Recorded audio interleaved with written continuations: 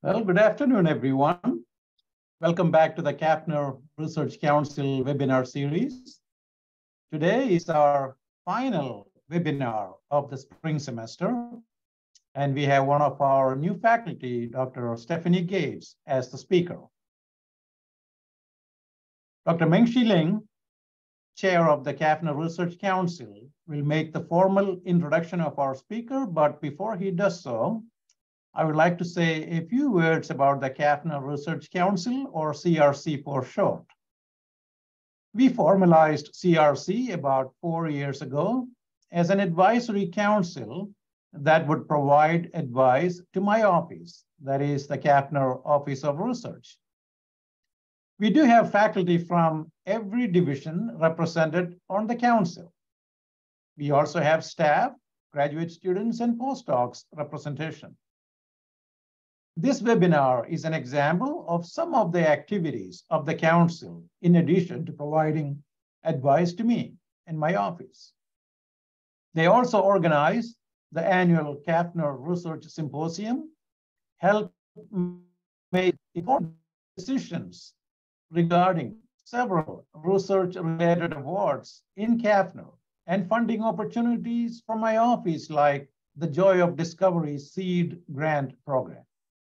When they help make these decisions in the Office of Research, they are representing you, our faculty, staff, and students. In other words, CRC plays an important role in shared governance in our college.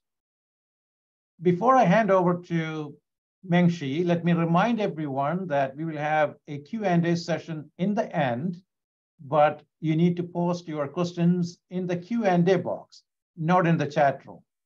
And Dr. Lin will be moderating the Q&A session in the end. So without further ado, Mengshi, the floor is yours. Thank you, Shibu. Good afternoon, everyone. My name is Mengshi Lin. I'm a professor in the food science program. I will be the moderator for today's webinar. I'm delighted to introduce today's speaker, Dr. Stephanie Gates. Dr. Gates is an assistant professor in biochemistry at Mizzou. Her main research interest is protein quality control and how chaperone proteins triage proteins for degradation by the major cellular protease, the 26S proteasome, using techniques including cryo-electron microscopy and the single molecule FRET. Dr. Gates has received various honors, including a Howard Hughes Medical Institute postdoctoral fellow of the Damon Runyon Cancer Research Foundation, and awards from American Chemical Society, American Institute for Chemists, and the Society of Chemical Industries. Without further ado, please help me welcome Dr. Gates. It's all yours. All right, thank you for that great introduction. So I'll just go ahead and share my screen here.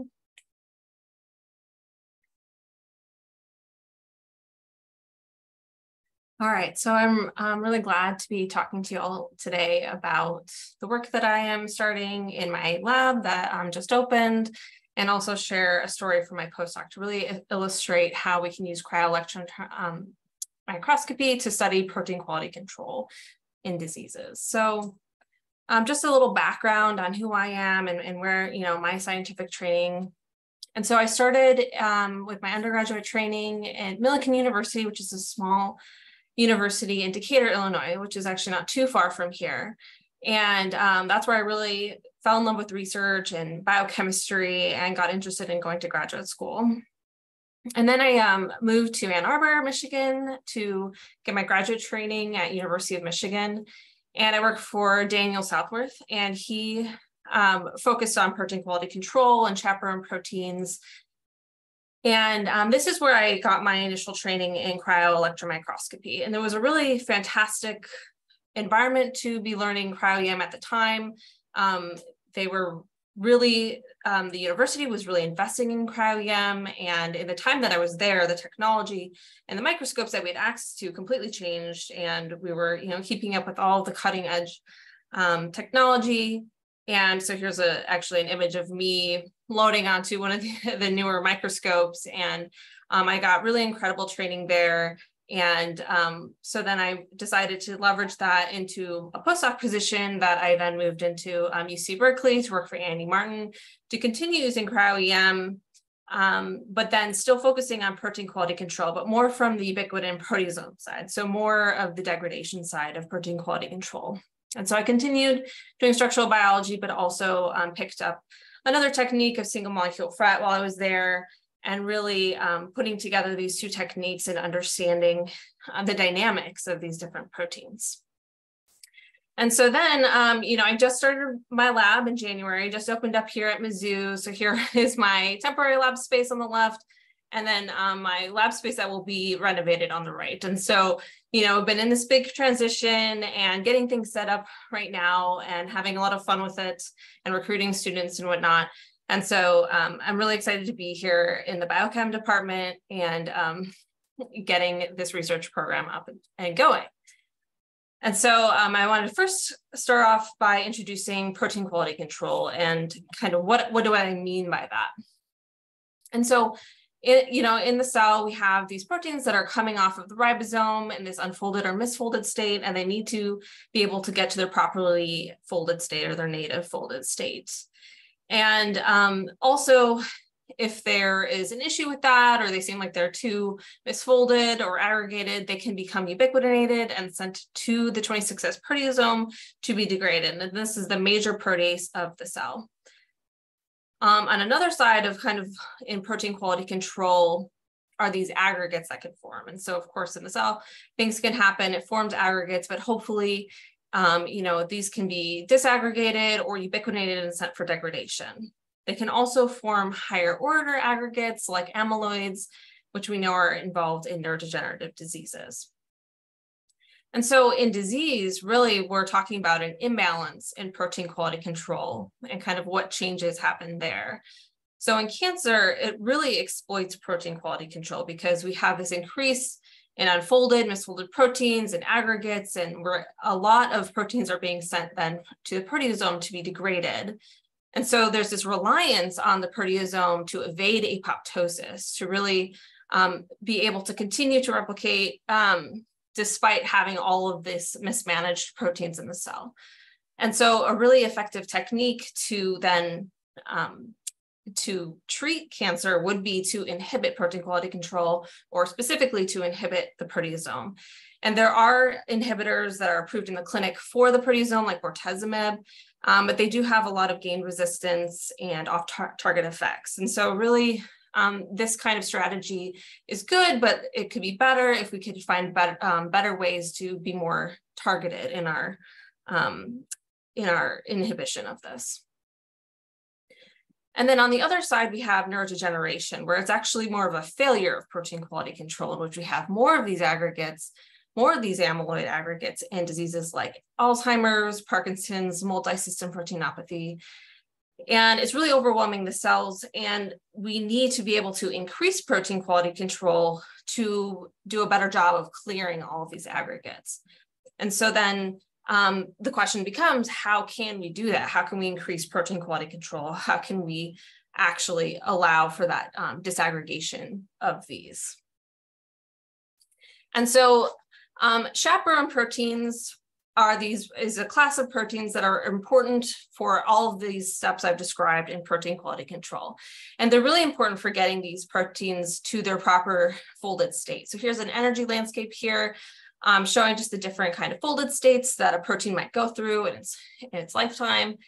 And so chaperones are good to get these proteins over these energy barriers and into their folded state, or to inhibit them from actually getting into these aggregates, as well as they can disaggregate them and pull them out of these aggregate states. They also collaborate with these co-chaperones that can help them along through this folded pathway. And what's important is that they're these ATPases. They go through an ATP hydrolysis cycle, in which they undergo large conformational changes during substrate binding and release, and in collaboration with these co-chaperones. And they are able to then, fold and unfold and disassemble these different proteins. And they also act, to protect from cellular stresses like heat shock, aggregation, aging, and disease. So what my lab is focusing on is what I've termed chaperone-mediated proteasomal degradation. So specific complexes of chaperones that will then directly shuttle proteins to the proteasome for degradation. So, often we think of chaperones as really pro-folding, but this is really looking specifically at the pro-degradation pathway of chaperones. So we have these HSP70 chaperones in collaboration with these co-chaperones, the E3 ubiquitin ligases, which can append polyubiquitin chains. And then also these nucleotide exchange factors that also bind to HSP70, and those directly bind to the proteasome to hand off these substrates. So some of the key questions that I really want to address in my lab is, what is the mechanism of chaperone ubiquitination and substrate turnover? How do chaperones hand off substrates to the proteasome? Can we really look at this mechanism? And if we can really understand this, how can we then target the chaperone-mediated proteasomal degradation in disease and human health? And one of the key ways that I'm going to ask these questions is using cryo-electron microscopy. And so I first just wanted to kind of briefly describe cryo-EM and kind of the advantages of this technique and why it's so important to the kind of work that I do.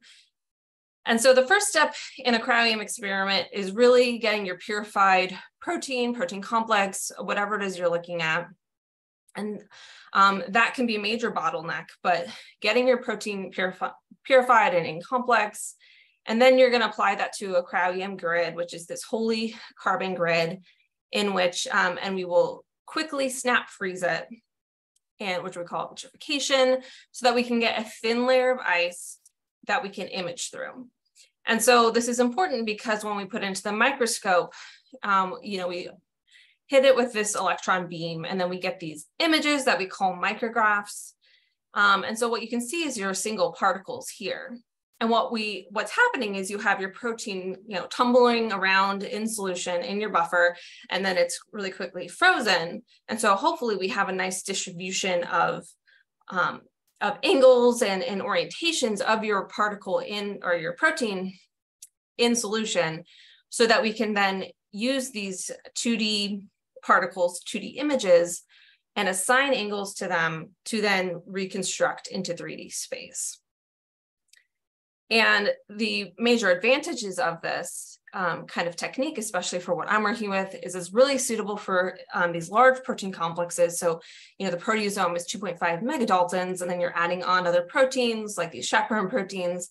I mean, you can also look at membrane-bound proteins. You can capture multiple conformations in one data set.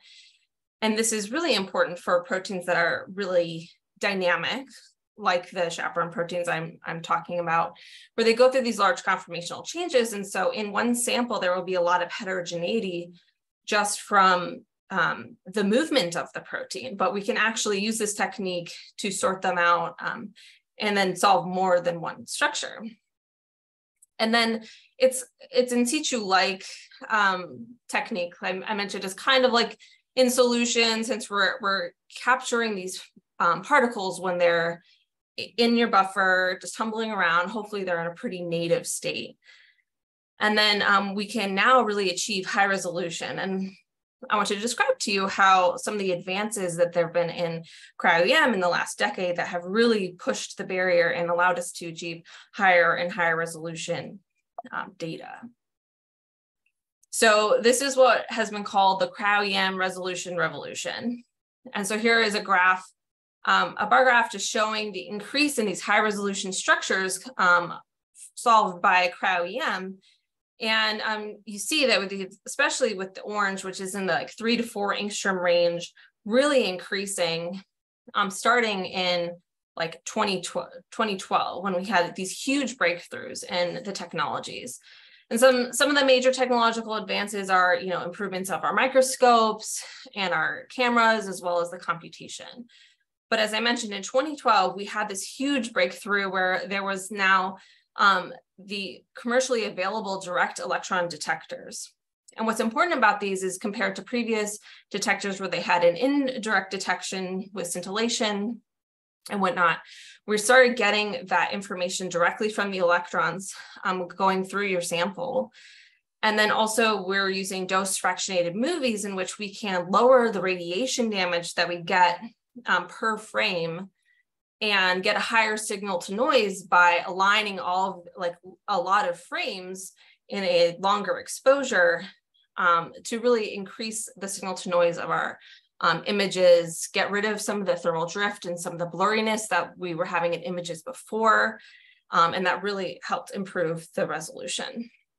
Another thing that happened in 2012 is some of these software packages that were released like Relion, really improved the ability of our 3D classification and 3D refinements that we can do, and improved our ability to improve our resolution. And it also sped up because it made the computational demand a little bit less and a lot faster. And so these things together really kind of led the way for this revolution in resolution. And I just want to mention, in 2012, we had these changes, and then 2013, we had our first really high resolution structure solved of an asymmetric structure by cryo-EM out of UCSF at the Yifan Cheng lab of this TRPV1 ion channel, which was really exciting and really kind of set the stage for a lot more structures to be solved to this high resolution. And so I mentioned all this, and it's a really exciting time to be a new PI at Mizzou because we have access to this incredible technology. So we have the electron microscopy core here at the Next Gen Precision Health building. And so here on the right is our Titan Krios, which is the most cutting edge and high resolution microscope you can have access to. We have a direct detector on it. We have automatic data collection going. And so already we're having a lot of high resolution data collected on this microscope. And we're seeing really high resolution structures being solved on this already. And so it's a really great place for me to be, and all the other new PIs that are in our department, so that we can have access to this and get some really quality data. So bringing this back to protein quality control, and I'm going to tell a story today that's from work in my postdoc that I want to focus on how a ubiquitinated substrate can be degraded by the 26S proteasome, and using cryo-EM to better understand the mechanism of this substrate degradation and translocation. And so the proteasome, as I mentioned, is this 2.5 megadalton complex. It's a very large complex made of these smaller subcomplexes. So we have the 20S core peptidase, which is where the proteolytic cleavage sites are. And then it's capped on either end with the 19S regulatory particle, which can be further separated into subcomplexes. So we have the base, which has this AAA ATPase motor and ubiquitin receptors, which are shown in orange. And those are important for engaging these ubiquitinated substrates. And then we have the lid complex, which is in yellow. It's got these scaffolding proteins, and then it has RPN11, which is the deubiquitinase. And that will remove ubiquitin chains during substrate processing. So what I'm going to focus on today is the AAA ATPase. So I wanted to kind of zoom in on this, show you where it is relative to everything. So it's in blue here, but we're going to look at this. And so these AAA ATPases are hexameric complexes. So this is just a top-down view of that ATPase that was a part of that much larger complex. And AAA ATPases use ATP hydrolysis to power translocation of substrates through the central channel using these substrate gripping pore loops, which are aromatic residues. But what's important about the proteasome is actually it's a heterohexamer. So most AAA ATPases are homohexameric. It's the same subunit 6 times. But this is an advantage of using the proteasome to kind of look at this translocation mechanism, because they are heterohexameric and it's part of this much larger complex. So we can look at the individual subunits and how they move while they're processing substrate.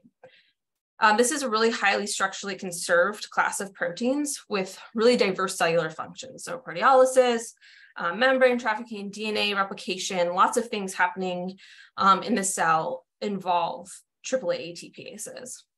And they are really critical for protein quality control in these different kinds of classes I've already mentioned.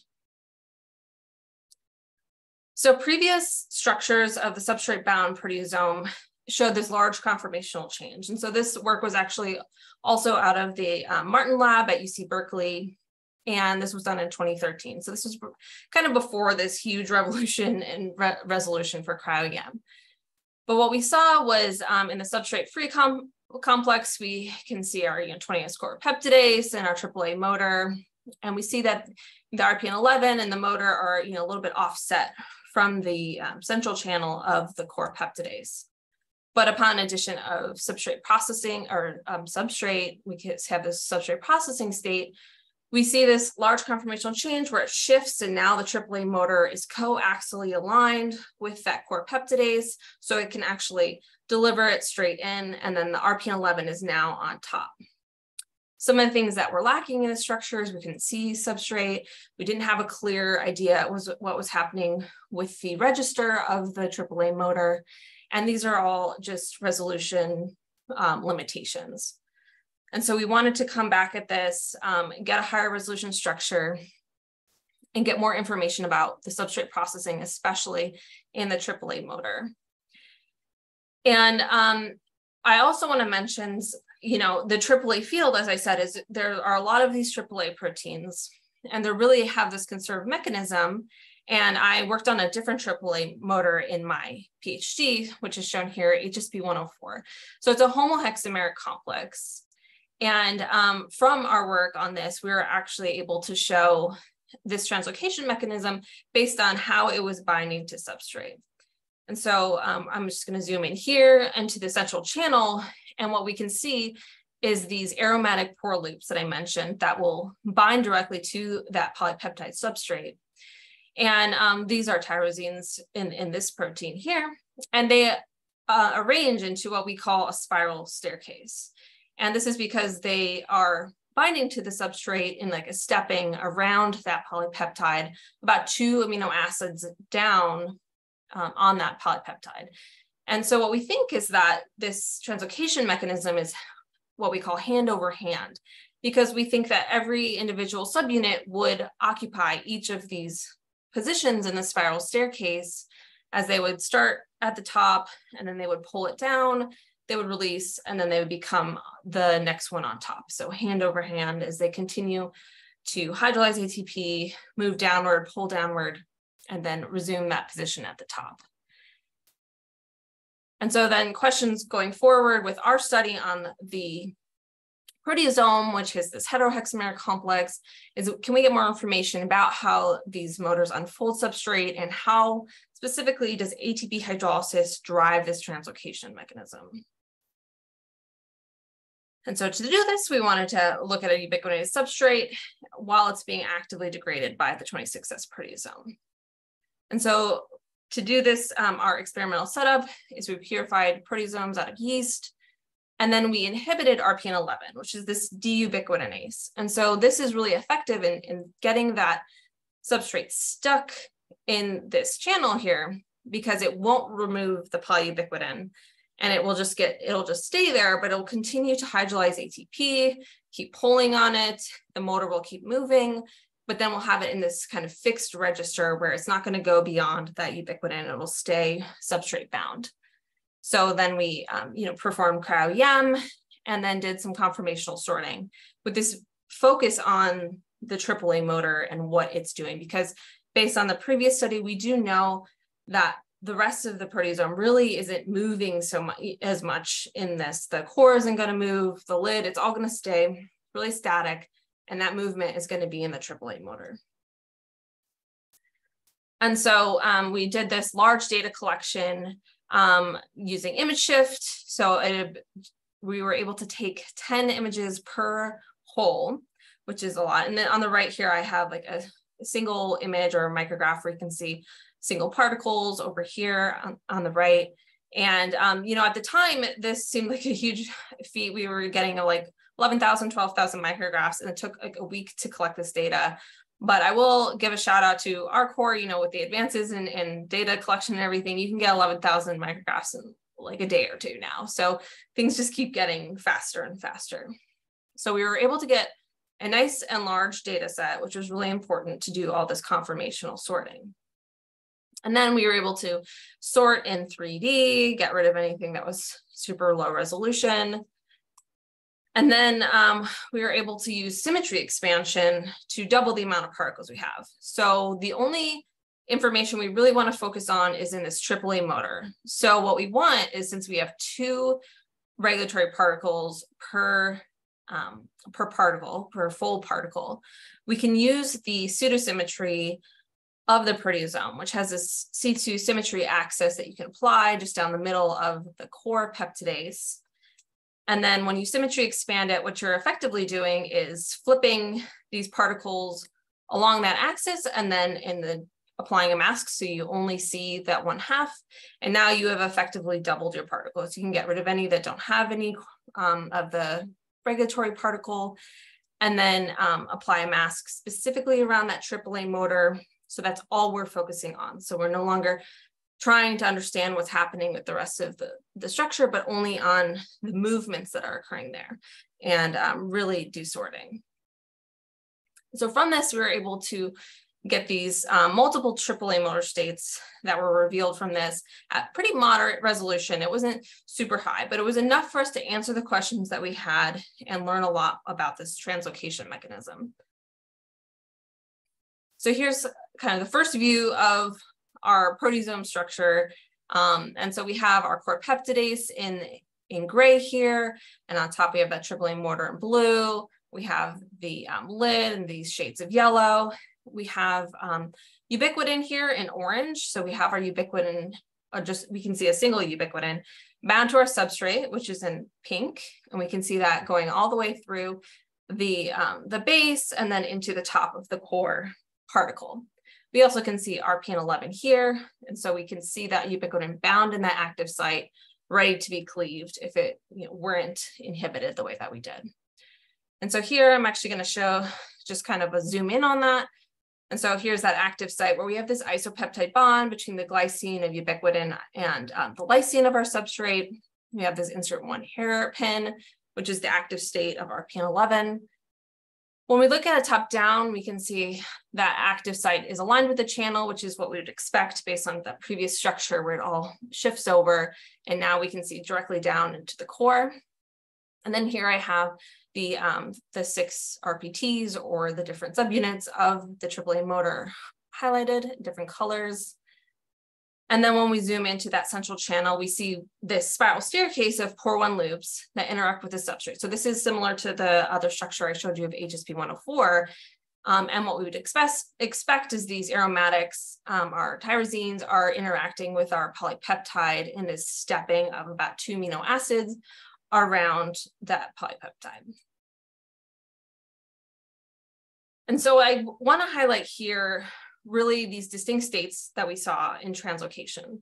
They've got 1 to 2 subunits that are disengaged. And so this is what's kind of important about the spiral staircase that we've seen previously, is there's always at least 1 subunit that's disengaged. And then we have the rest of them in this spiral staircase. And so this is just a top-down view of the cryo-EM maps to kind of demonstrate that. But then here is what our models look like. And so we found 3 unique staircases. So these 2 are the same here, where they have in green, RPT1 is at the top. We have RPT5 in light blue is off.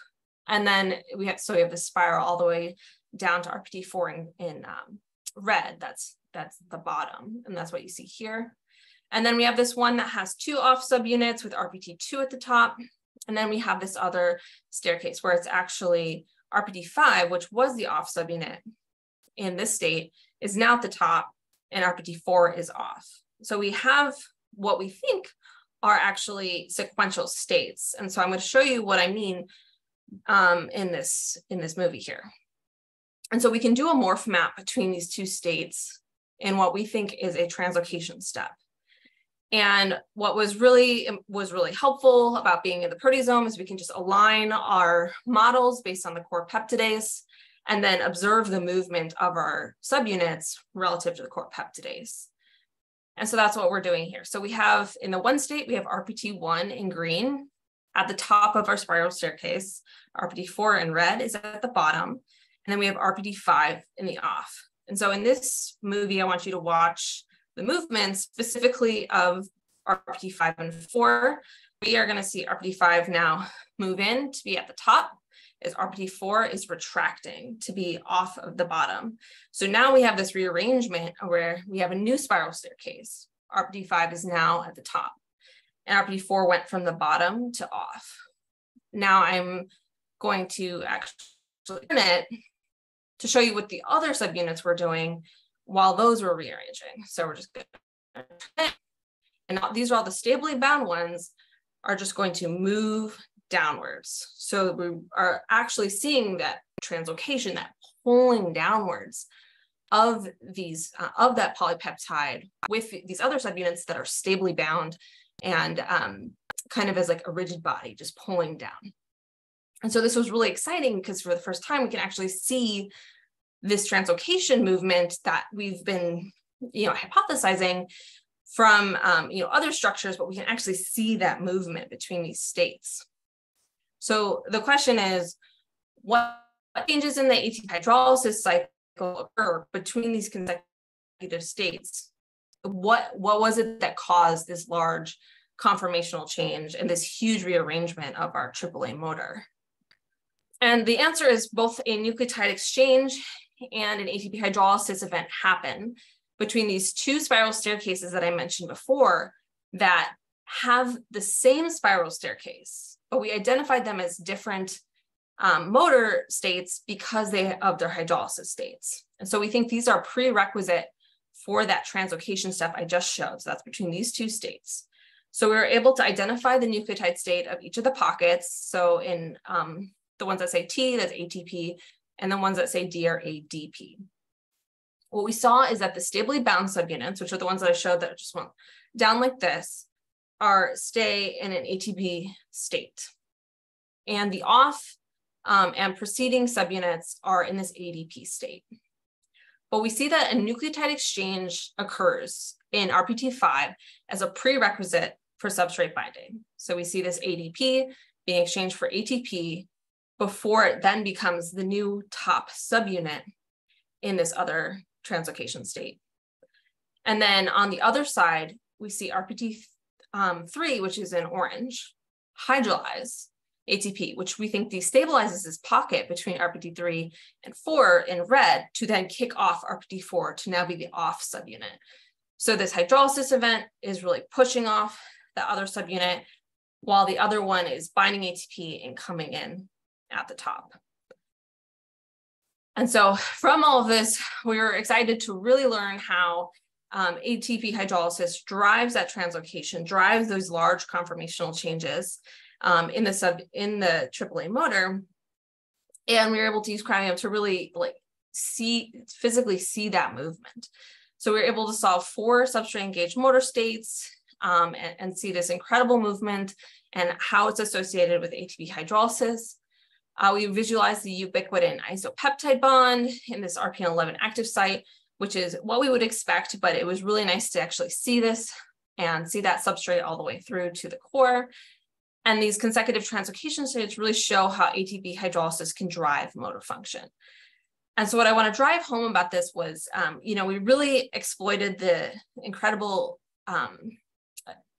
power of cryo-EM to see how this protein, this large protein, the proteasome, can move and have these dynamic movements and really work on a substrate. And this is exactly what I want to do in my own group, but with other proteins. And so coming back to protein quality control and, really how do these pathways intersect? How can we now look at how chaperones are involved in protein quality control? So we've got the HSP70 and 90s and these co-chaperones that I mentioned before, and how can they triage proteins between folding and degradation?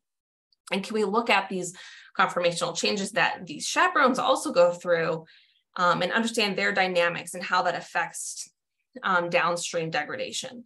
So once again, here's kind of that, that graphic I have just showing this chaperone-mediated proteasomal degradation and the questions we want to ask about this triaging of substrates.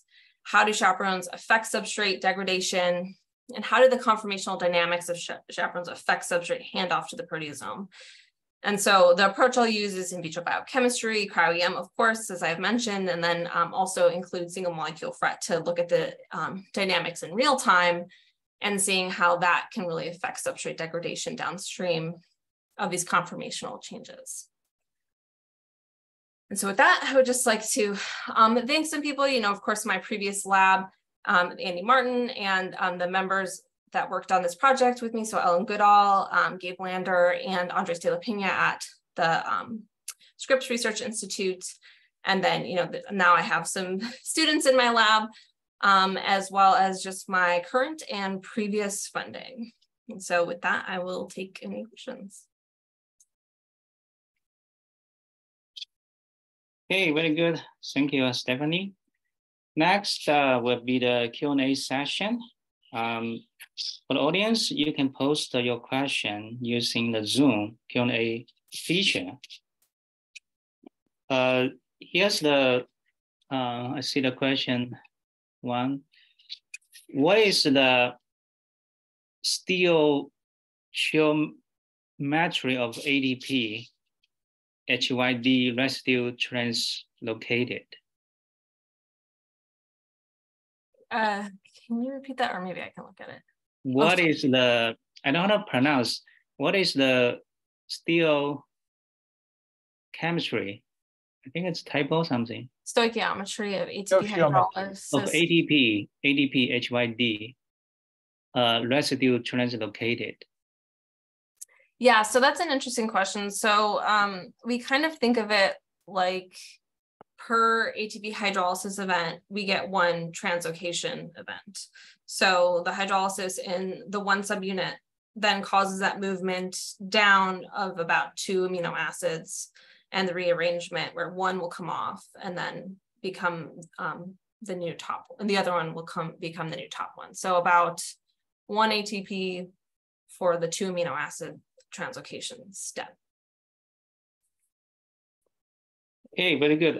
Second question is, can you elaborate more on how the protein quality control research can help disease prevention and solve health problems?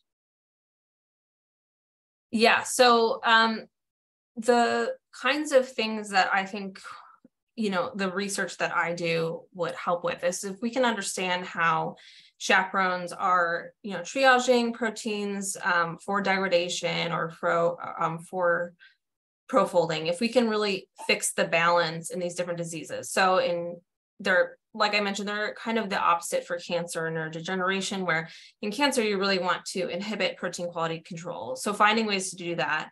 And so I would think a more effective technique would be actually inhibiting these events before the proteasome to get maybe a more specific effect. And then for protein quality control in neurodegeneration, it's trying to find ways to improve the disaggregation ability of the chaperones or to increase protein quality control.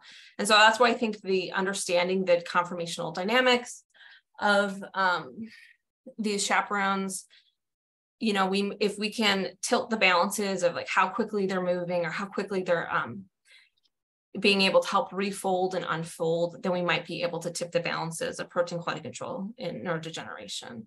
So those are kind of the two ways I would go at it.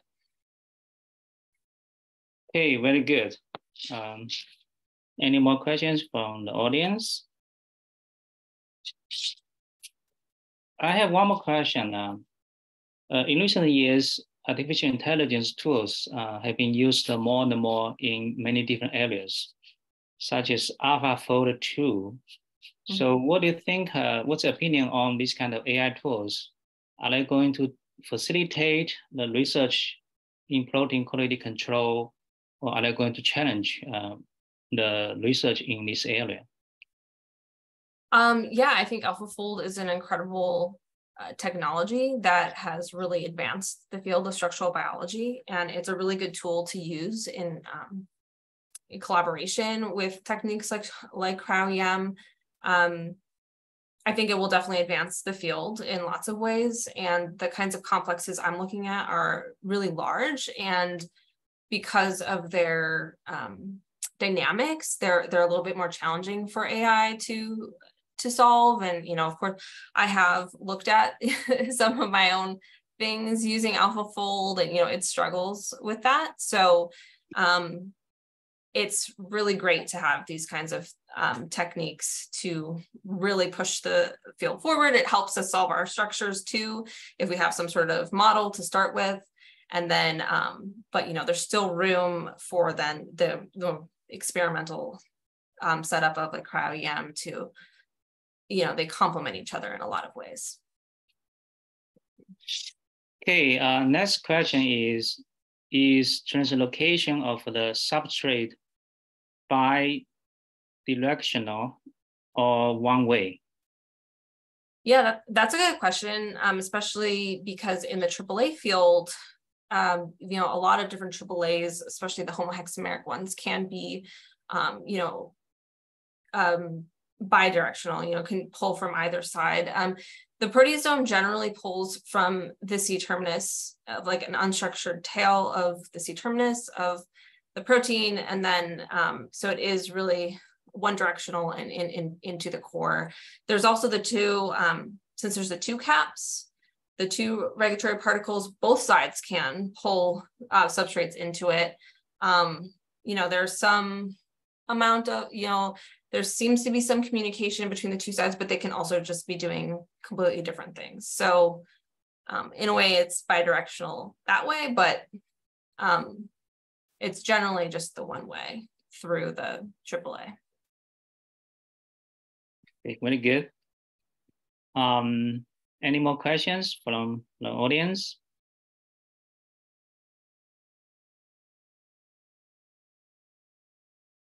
Next question is not my area, but I think misfolded glycoproteins can get exported from the ER and degraded by 26S. Do the glycans necessarily get removed before they go through 26S? What happens to translocation if it hits a glycan? That's a really interesting question. I don't actually know the answer, although I would guess that something like P97 or other factors that would interact with it before it interacted with the 26S might do something about removing the glycan. So I'm not officially sure about that. That's a good question. Okay, thank you. Any more questions from the audience? Well, if no more questions, Shibu, do you want to say a few words?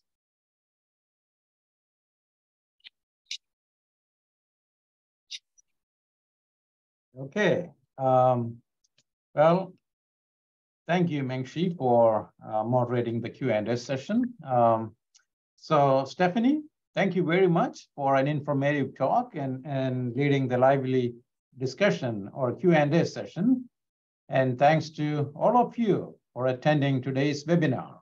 As I said in the beginning, this was the final webinar for our spring semester. So I will see you next time, which will be most likely in the fall. I don't think we will have a webinar series in the summer. So we will see you again at the next webinar in the fall semester. Thanks, everyone. Thank you. Thank you.